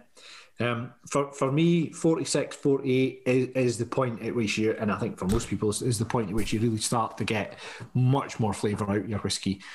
Nothing wrong with 40% whiskey, but you're just not going to get a huge amount of flavour on it. If you tasted this Kilkerran at 40% versus this Kilkerran at 46%, it's a night and day comparison, and as you add that alcohol to it, the alcohol contains and helps pull through a huge amount of that, the flavours and the sensations that you're going to get from the whiskey. So this one, 16-year-old from Campbellton, sorry. Bourbon cask matured, hence the colour and hence some of the... That's a joke there somewhere. So let's go in with the nose. Please feel free to fire on your tasting or your notes into the chat. The chat's going great. It's quite medicinal. Put it on there or shout them out. Okay. So what's everybody getting on the nose on this one? Pears for me. Yeah. Oh yes. Orchard fruit, apples, pears. I've got on this one that it's a yes nose for me. Spot on, just lovely. Tony's got a bit of herbal in there. Yep, this one I've got that on my the palate for me starts to get a bit more herbs, but yeah, herbs is a kind of common enough one with the sage is what I've put in my notes actually. maybe starting to get a wee bit of maybe peat in the background there, just a wee bit, I think. Yeah. I think it's a very, very fine. This one. Yeah, fine. totally. Bit of peat, maybe a little touch of smoke. Yeah, I said that. As a peated whiskey drinker, I don't think I get a huge amount of peat out of this one. I think I put. In fact, I don't have peat in my notes. That's how. There's definitely peat in there. There's definitely peat in there. There's a bit. There's a tiny bit of peat, bit of smoke. It's not Lagavulin peat, but there's peat in there. So I think if there's any peat, it's in that smoky side of things rather than. I think if you're looking at the flavour wheel, if you printed one out, we've got kind of in 4 categories, and our flavour wheel's no different from pretty much anybody else's flavour wheel. It's all very much of a muchness. Medicinal, smoky, maritime, and earthy is the 4 types of peat classifications we've got. And for me, if this got anything, it's got that. If there's anything in it, it's the kind of smoky maritime side. June's just said there some hints of coastal saltiness. Yep. And Derek, it smells smoky. Yep. So folk are definitely getting smoke. So I get in this bubble gum. I think bubble gum for me. The bubble gum, and it's got that. I've actually got to check my notes there. Herbal edge, tropical, sweet. Fresh cut grass. Yep. No, I totally get that as well, John. It's a good shout. What have you got the grass? If it when the gardener's done it. The gardener's done it, John. A chainsaw to do the grass just now. So lemon meringue pie. Really? That's the official. Lemon meringue pie like that before. That's the official notes. That's not me. It's definitely. It's interesting. If you go to the Kilkerran, or I think it's Royal Mile Whiskies, have a huge flavour section for the Kilkerran, and I kind of took extracts of that. But it's got paragraphs of what they get in terms of the nose on this one, and there's a lot of videos about tasting the Kilkerran. So for me, lovely nose on this one. Really enjoy it. Let's get in with the taste. Slange, everyone. Cheers. Oh. I started ages ago. There you go, Slange. Okay, hold on. Stop.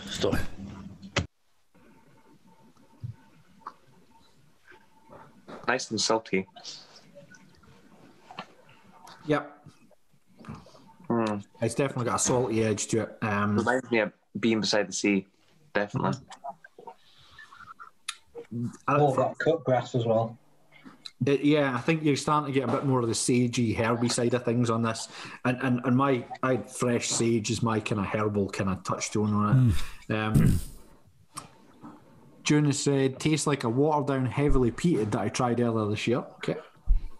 Ricky said definitely hot, salty on it. Our ex-Navy is telling me here that it's like when you're standing at the side of the boat and the spray's coming up. There you go. Get that. Taste of the sea salt when you're miles out in the middle of the nowhere. You get the diesel from the engine. Yeah. The salt as well. I get a bit of woodiness to this one as well. A little bit of polish note on the taste as well. Citrusy polish.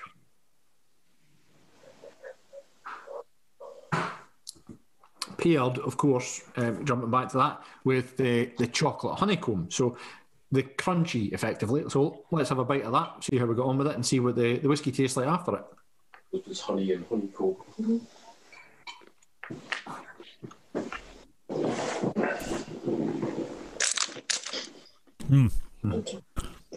No, that's nice. I like that. I'm a big crunchy chocolate honeycomb fan, and that's a lovely one, that one.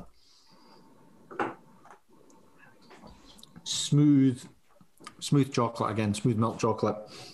Let's see how it changes the taste just before jumping in. Ricky said a slightly aniseedy smell. Yeah, you'll get that from it. Ross, peppery, almost a ginger snap biscuit, really nice, yeah. Jeff has said cork. Okay. And Matt said pretty and sweet for me with a coastal zing. Definitely some citrus in there. Yeah. I'm looking for the cork now, innit? So what did everybody make of that? Taste of the chocolate. What did everybody make of the chocolate? It's lovely. You can't go wrong. Excellent. Chocolate honeycombs, just. I would have to say I really enjoy Mackie's chocolate honeycomb. Apologies, Jamie, if you're watching, but Mackie's chocolate honeycomb is delicious. Get that in bars. Not public, but I know that the chocolate was meant to enhance the whiskey, but all of the chocolates have made the whiskies taste better, which annoys me. Then the experiment has been a success. Well, it has, yeah.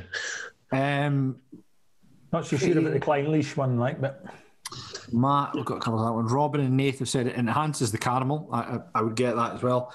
Yeah, it's a very salty affair. This one, is it? I think the for me, taste profile on this one builds over time. The more you have the sips of this. So this is a 16-year-old from a very small distillery. The batch runs aren't massive. It's nice. Such a good dram. Their 8-year-old heavily peated sherry cask dram was one of my favourite drams of last year. Incredible value for 40 quid a bottle. This one, £46 when it came out. Now I would doubt you can get it anymore. It was available for 100 quid, as I said, per bottle on some random Belgian Whisky Shop. But I don't know if you can get it anymore. We think that the chocolate didn't actually improve this one. No. The reverse effect. It was nicer when it was more salty and air than sweetening it up. Yeah, I've lost. I agreed. That's interesting. There's a couple other people who put that in the feedback that Ron and Derek have both said chocolate is nice, but it pairs with the dram. Don't think it pairs with the dram, man. We think the chocolate was too sweet for the whiskey. That's really interesting feedback. It's good though. Be interesting to try the salted chocolate with this one. Yeah, we hadn't eaten all of the salted caramel one earlier on. That might have been nice with that. I'm staring at a tray that I put the chocolates in that has one chocolate left in it now. I didn't keep any of them for kind of cross reference. Robin and Nath have also said we often try whiskey with fruitcake or Christmas cake this week. Thanks to Alex for that tip. Yeah, and it's my Christmas cake had 250 mils of whiskey in it. 150 when I was making it, and then various more over the course of the last month and a bit when I was making it. Tasted bloody good, if you ask me. Okay, so that was Kilkerran from Campbelltown, 16-year-old, 46%. Bourbon cask mature. We'll quickly throw up the poll for that one. I'm going to give that 8. I think 8 out of 10. And we'll see what you get the scoring on that. 7. 8 out of 10 for me. That was a decent one. People wanted to add water on this. My notes from the water, when I added water during my tasting, my sampling session was it gives it almost a damp smell. I didn't enjoy the smell particularly. It gave it a longer finish, but it didn't really influence or improve the palate on it much from my perspective. Okay, so that's 30 of 33 voted so far. I'll do this then.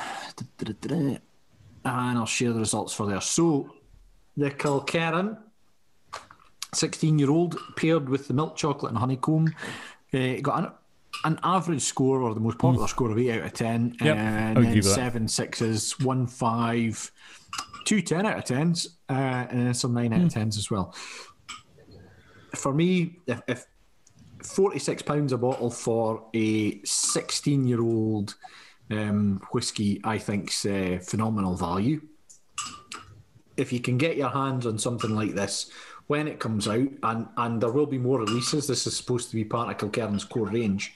So if you can get it, if you see it coming out, or we'll try and post stuff on our page. If you follow the Aberdeen Whisky Shop, they often post when they've got whiskies coming out. So if you see it, you want to buy this thing, and you want to get in it kind of the ground floor on it. So, right. We'll move on now. Tony said Highland Park 12 with blue cheese, a great pairing. There you go. Yeah.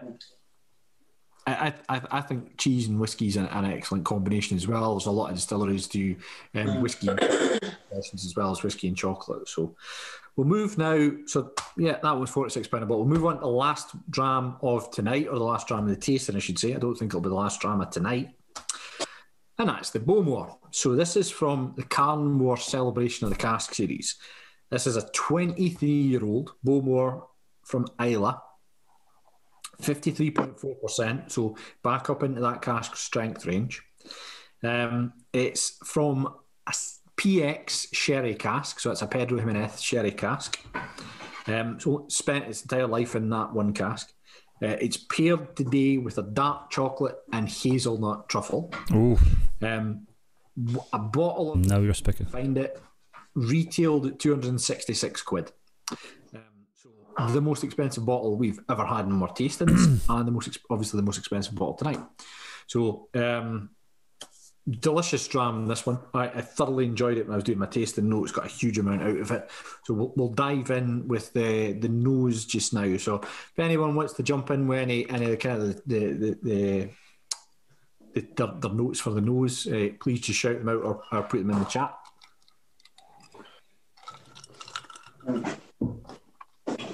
Definitely get the sherry notes there. Yeah, absolutely. It smells like a sherry cask dram. Very much so. Darkest of the lot tonight. Again, I don't know whether it's unchill filtered. I know there's been no colour added to it. I would doubt... I didn't give you the bottles back, Joe. It is, Barry, sadly. But on this one, I doubt there's been any chill filtration. It's not part of Morrison distillers. Sandy, if you saying that there's some heavy hitting drams here now, Sandy, you're near wrong there. There wasn't any dregs left in the bottle, Joe. Never any dregs left in the bottle, Barry. So this is a 23-year-old. So quite a bit of time spent in the cask for it, and that's one of the reasons why a bottle of this would cost you £266. 53.4%, so a high alcohol volume. Alcohol by volume will mean you'll get reduced amount of bottles from the cask. If you were watering it down, you'd obviously increase the volume of liquid and you get more bottles from it. So, nose notes, what's everybody getting on this one? Right, Christmas cake. Oh. Christmas cake, we've got Eagle tart. Witch hazel, fruity. Witch hazel, yes. I'm getting some smoke in there as well. Woody and fruity. Woody and fruity, yeah. I get on this one, you get light, for me it's fragrant peat notes on this, so this smells like peat rather than any other type of smoke. I also get leather and sweet fruit. So I think it's very well balanced between the sweetness and the smoke on it. Tobacco. Again, I get tobacco is a good shout. I think if you smell this through, Donald gets burnt leather from it, and I definitely get the leather side of things. Tobacco is definitely in there as well. The more you nose it, the more you should be picking up in the different aspects of that whiskey. And this is a 23-year-old whiskey. He spent a huge amount of time. That for someone to allow a whiskey to spend or put the investment in allowing a whiskey and a liquid to spend that amount of time in a cask. It does actually smell absolutely stunning. It does, it's great. Yeah, I'm totally in agreement with Bruce and Ricky. Wait till you taste it. Robin and Nath says super glue. I disown him. I agree. Kick him out of the house now. I'm kind of tempted to put it back in the bottle and keep it for like. No, it's alright. I'll just drink it now. Yeah, absolutely. See, I think this one smells better than it tastes. It does it. Soup glue in a good way if it makes a difference. Barry. In a good way. I'm only joking. Barry, Jeff has said superb offering. So let's get him the taste of this one on the palate. Let's dive in. Sponge. Last one of the night. Kind of. I'm definitely getting like the. See, you mentioned earlier on with that the German smoked cheese. That would be absolutely perfect with that. Yeah, that's what I'm getting. Do you know what? If we could have a whiskey and cigar pairing, this would go perfect with a cigar. Absolutely bang on. Absolutely. Just on his comment there, the smokiness definitely comes through, and we'd sit perfectly with that cheese as well. And as Barry says, this is the kind of whiskey that's a cigar, but you know, a Monte Cristo, real good. Phil's favourite Monte Cristo Edmundo. Look at Phil, there you go. You'd be delighted with that type of a whiskey, a cigar to go along with this. This is absolutely amazing. It's balanced very well with smoke and fruit, isn't it? It's crazy. Yeah. Oh. I mean, if you were part of a whiskey and cigar club, this would be the perfect whiskey for a whiskey and cigar club. You know what I mean? Yeah. This is a cigar malt. Absolutely. Rather than the stuff that you see marketed, I can't recall who's marketing one just now. Tom and Tool, I think it was. Yeah, so there's a few different distilleries, cigar malts. I won't mention Dalmore, but they do it as well. This is the type of one that matches with a cigar effortlessly, I would say. So quickly, before we get into the chocolate, on my tasting notes on this in terms of what I'm getting from it, maritime-y smoke, so still that kind of slight element of salinity in it. I said it's like a fresh country walk after the rain. You're getting that dampness, the greenery in there as well. Then the bonfire smoke comes back in, and it has body. This one, I think the notes is it's quite oily and heavy, and I totally agree with that. I think this one's great. A lovely fleet feeling on the kind of the palate and the tongue there, the top of the mouth. Get a bit of tobacco in it too, really pulling through that influence of what you could get with a cigar on this as well. And it has spice to it too, so it's an excellent amount of spice, I think.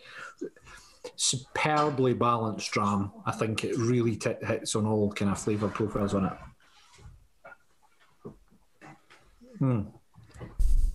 So good. I'll just quickly go back on the notes. In the chat, Ricky, lots of savoury dark fruits, definitely. Ron, so many layers we can't describe them. I think I'm there as well. Leighton said, don't know about the notes, but it's superb. Yeah, and smoke, but no peat. Great how I love how that influences it as well. So this is, as with every dram tonight, it's paired with a chocolate, and this one is a dark chocolate hazelnut truffle. So let's go for a bite of that. See how the chocolate tastes. And see how it changes if it changes the dram. Bon appetit. Just the white stuff on the top. Look at the inside. That's only you that's got the white stuff, Ricky. Uh-oh. Need to change my shampoo. I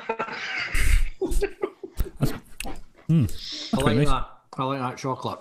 I don't like the comments that you two boys were having there, but I like the chocolate there. I think the hazelnut's really subtle. It's not an overpowering Ferrero Rocher type of hazelnut, but what's wrong with that Ferrero Rocher?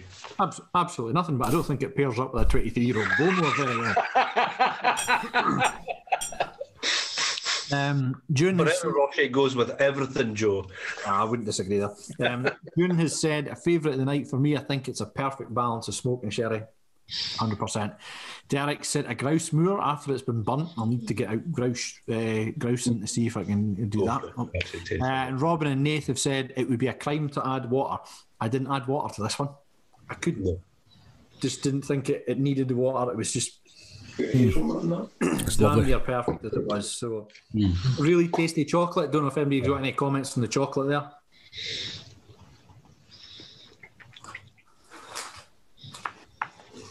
I thought it was for me the best chocolate in the night. Chocolate was really nice. Oh, sorry, please. No, it's all right. I was just going to say that for me that was the best chocolate of the night. Yeah, it was, but it was the only one it didn't add to the whiskey. I think the whiskey was amazing on its own, and the chocolate was amazing on its own. Put together, it wasn't a pairing.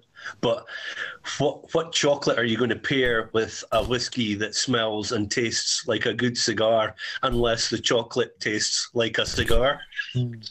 So there's no good chocolate company that are going to make a cigar tasting chocolate. There is. I've had chocolate flavoured cigars though. Oh yeah, so we have. Yeah. But did Phil know by them? Yeah, we had a tasting pack, if you remember, that came with the different cigars in it, and there was the miniature, well, sort of medium cigars, and there was a few of them with the chocolate essence cigars. But a cigar tasting chocolate is probably not the way to go. Yeah. I think you'd be better with the Robusto or the Edmundo for that. I think it pairs up with it. I think it would pair up with it. Amazing. Back to the whiskey. Obviously, when I first smelt it, not being a peated or smoky fan, when you first smell that, you just think, oh, I'm not sure. I don't know if it's going to, be my sort of cup of tea and everything like that. But from a taste point of view and everything like that is absolutely stunning. I love that. That's really, really nice. Yeah, dude. Thoroughly like that. That's lovely. Top drams. Is there anyone who doesn't like this whiskey? Nobody's going to own up to that now. I was thinking there, Phil, Donald or Chris would maybe not like that, but no, it smells rancid, but tastes really fine. Yeah, it's a different kind of, as I say, cigar type smell, but my God, that taste. A few people have said, excuse me. Joe's eating his chocolates. Go on, Joe, just finish your chocolate. You can fill in for me for a minute there, Barry. Okay. A few people said the whiskey didn't need anything and that the chocolate didn't add to it. And I think this is such a good whiskey. It didn't need anything to it. But I do think it was a very nice chocolate. The chocolate didn't detract from the whiskey. It just didn't add anything, whereas the chocolates added some element and brought out other elements of the other whiskies. Mm-hmm. The chocolate didn't add to this one because the whiskey was so good on its own. The only thing that would add to this whiskey is a cigar. And a cigar is only enjoyed in company. I agree. I think you've made that point, labelled it possibly, but you've certainly made that point that it would go with a cigar. No, I think the only thing that would add to that whiskey is another one of those whiskies. I totally agree with that. The whole bottle, you're right, absolutely. And a straw. I find every time you go back to it, it's better and better. And a straw? Yes, a straw. Brilliant. So I think we're safe to say the original members of this group, when lockdown's over, are going to be sitting with 5 or 6 chocolate-covered cigars in a garden with a bottle of this and six straws. I would love to get my hands on a bottle of this, because I did my tasting notes for this in the last couple of nights. I kind of waited back on doing it. I wish I nosed this one a long time ago when we first got the bottles, and we got the bottles at the back end of November in order to allow us to bottle everything, to post it out, get it all done in terms of the packaging and that. And you managed not to sample it all. Well, most of them.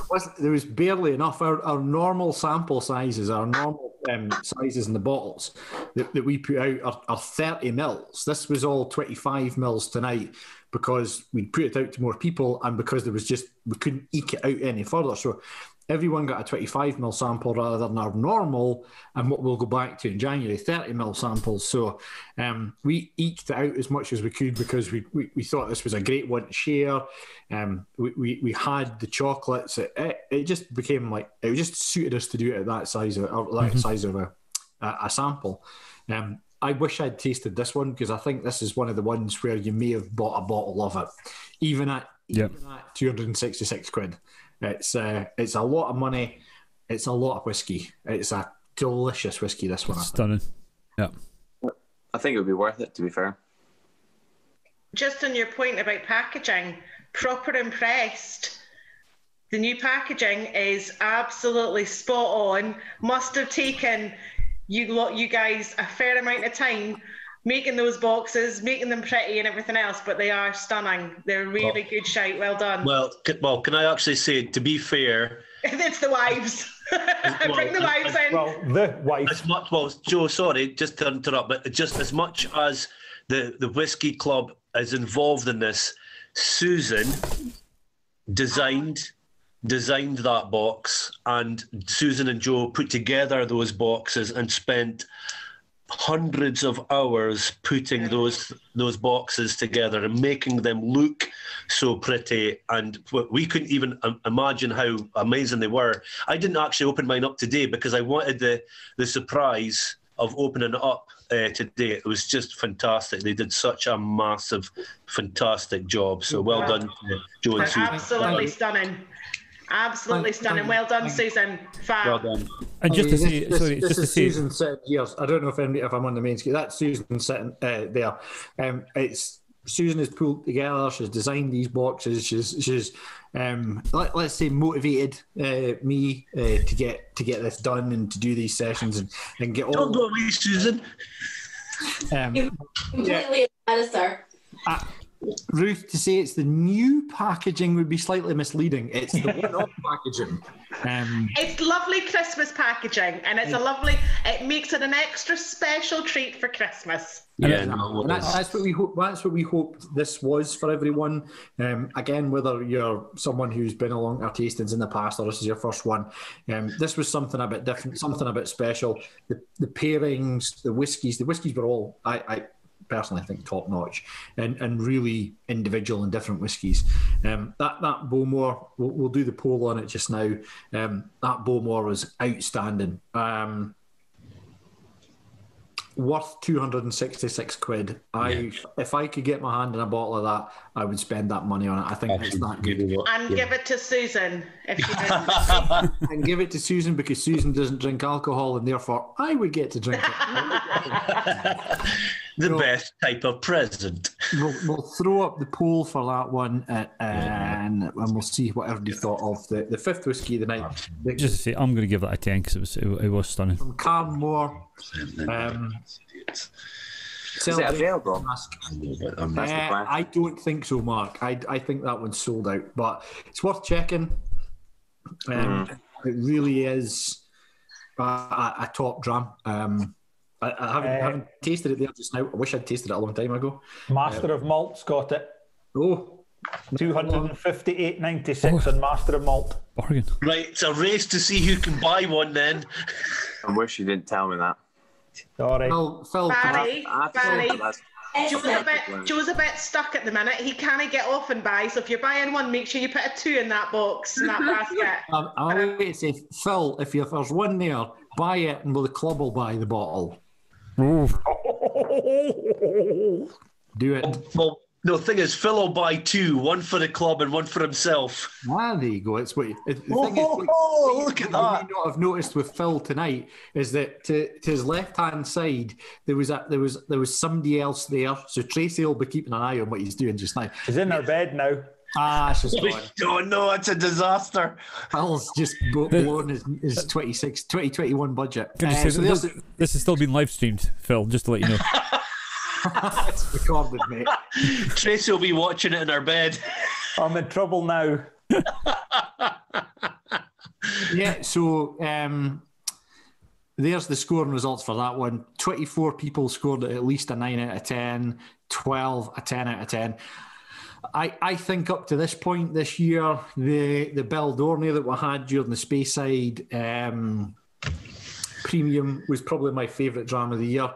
I think this one's probably just overtaken it. It's just pipped it there. Just nix it in the bud, yeah. Yeah, and I've got a bottle of the Beldorney. I bought a bottle of that, but I think if we can get it as a club bottle, Phil, that would be good. And hopefully you've beat everybody else. Right, okay. Who just bought it then? Is that out of stock? There was one in stock and it's just gone sold out. Who bought it? Who bought it? It's somebody on here. So, well, Bruce is looking a bit guilty. He was the one who spotted it. Own up. We'll just go through some of the comments there as the guilty party leaves the chat. Leighton says, ask him, have an 11 out of 10 for that one. Matt has said, a lot of talk of the whiskey and cigar packaging, but Carnmore have definitely up their game too. I would agree with that. This is a classier bottling of the Celebration of the Cask. I think it looks really nice. You probably can't see it, but up here somewhere there's a Glenburgie Phil will laugh. Glenburgie from Carnmore's Casa Distinction series. I really like that. Matt, yeah, latest run is beautiful.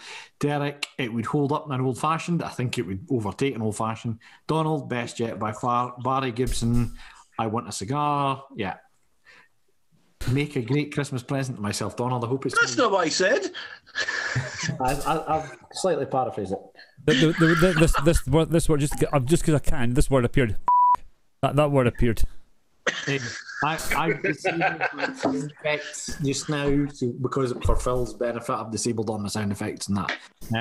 So quite right. We'll do one more poll for tonight, which is on the pairing. So, what was the best pairing of tonight between whiskies? Started off dram number 1, the Glenallachie Premier Crew Classic and the Raspberry Truffle. Scaffa was next. Just for that one, I voted the second last one because I thought the chocolate was nicest. Dark chocolate and orange. Kind of worked the better. Was the shit. I've done it wrong. With the milk chocolate honeycomb disc. And then last of all was the Bowmore, where it matched up with the dark chocolate hazelnut. So this is the pairing, not the whiskey, but the pairing. So what was the best combination between the whiskey and the chocolate itself? So let us know. We'll let it go for a few seconds more. Just to say, I got the box. I got the 2 boxes too, one for myself and one for a friend who unfortunately can't be with us tonight. But I'm going to make him watch the YouTube video so you can join along live. The one I opened up initially I was going to do a video of the unboxing, and it was fine. But the second one, which I was going to give to him, the dog chewed it. So that's what we ended up with. So, Bruce, what I think you'll find is the dog chewed it, opened it up, took out the Bowmore, repackaged it, and then left it for your pal. So if I'd only known. So, right, the last poll of the night, you'll be delighted to know, although we were going to have a poll about which poll was your favourite poll. The one from Krakow. Sharing the poll results. So, there you go. Oh, okay. Glenallachie and Raspberry Truffle was the best combo of the night, followed up by the Scaffa and salted caramel. I would have loved to have tried the salted caramel with Karen. Needed the dark chocolate hazelnut, but the dark chocolate hazelnut was nice anyway. So, how much do you think that though is related to third, fourth whiskey? Because I doubt many of us are cleaning our palates between goes. And how much of it is genuinely chocolate whiskey connection? That's a question I can't answer, Ruth, quite honestly. No, I know you can't. But... I think it's just whatever everybody's happy with, and there's probably an element always of you would leave as we do. We leave our best whiskies, we think, to last. So we work our way, whether it's through flavour profile, so you get your peated ones at the end, whether it's through cask strength or ABV, so we get our strongest ones at the end. Most of them were a high ABV, but for me, the reputation that the Bowmore would have, the age of it, the strength of it, everything, there was no way it was going to come earlier in the night, so it was always going to be the last dram out at the trap. So I think there's a few times we've had early drams have scored highly and have been popular. As we get through the night of that 4th, 5th dram, certainly everyone's a little bit more loquacious in terms of the descriptors, and probably a bit more generous in their scoring, and they're a little bit possibly rose tinted. However, I would say that Bowmore was phenomenal.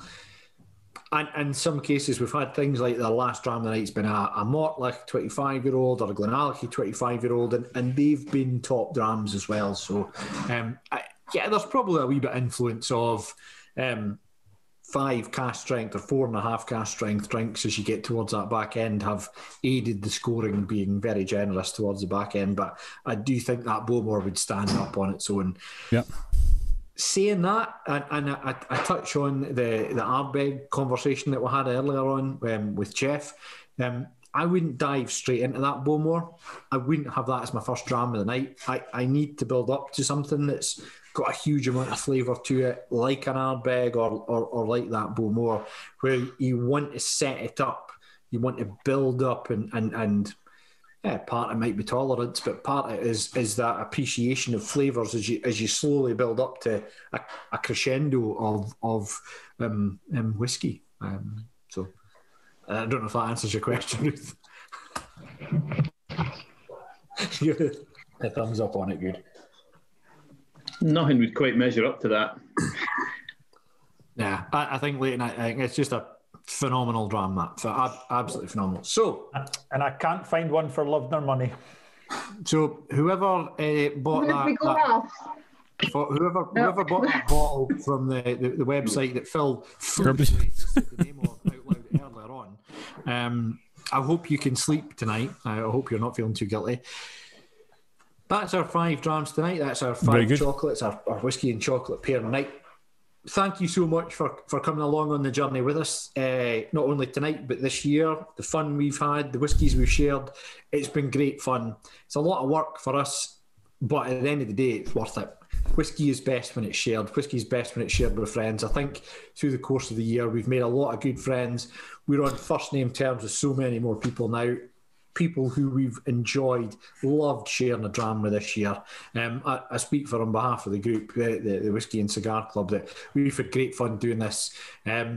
Unfortunately, it looks like we're going to be able to do them a few more months yet into next year with what's going on. However, we've got one set up for the 22nd of January. I think that's Friday, the 22nd of January, which is our Burns tasting night, which is going to be the Aberdeen Whisky Shop favourites.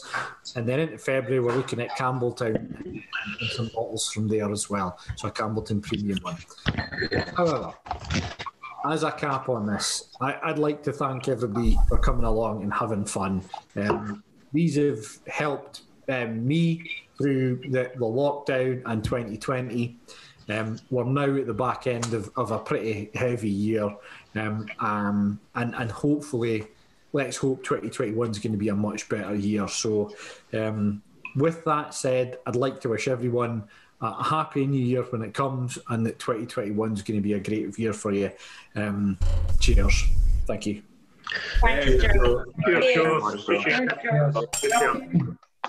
And gentlemen, just a little word of warning for the next time. If you decide via your phone that you are going to go and purchase a whiskey quite quickly from the tastings, make sure that you don't have the notifications of your emails popping up on your laptop. No, it's not the Bowmore. It's not the Bowmore. But it's just popped up the Aberdeen Whisky Shop notification. Confirmed order. Brilliant. Thanks everyone. If we will stay on post this, if anybody wants to stay with us, have a few more drinks, have a bit of a laugh, chat about whiskey, chat about life, chat about whatever, please feel free to stay on the line and have a wee bit of crack with us.